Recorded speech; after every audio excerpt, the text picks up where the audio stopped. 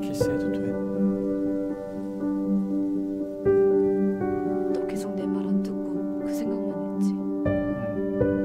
네 말 안 듣고 계속 그 생각했어.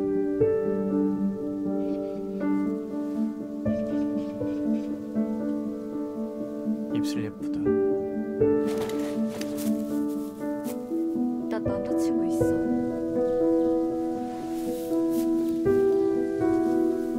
알아? 싸움도 잘해. 시기가 알면 너 엄청 때릴 거야. 맞지 뭐.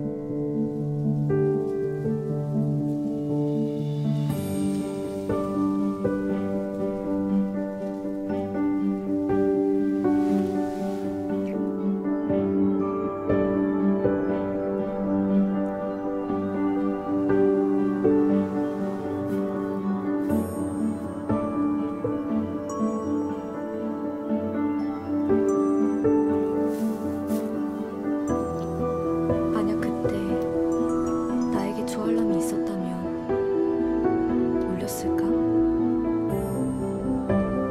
아니, 우리 둘 다 울리지 않았을 것이다. 우리에게 좋아하는 마음보다 키스하고 싶은 마음이 먼저 온 거였으니까.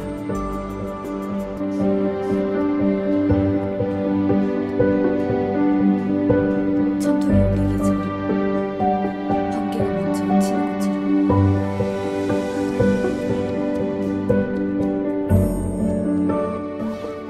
보지 마. 알았어.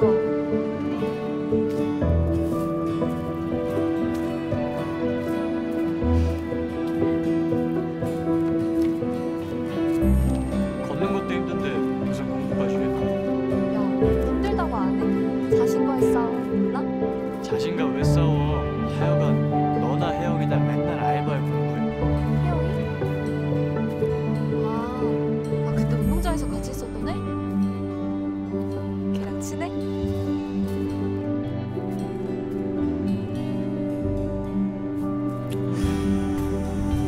야, 뭐야? 질투.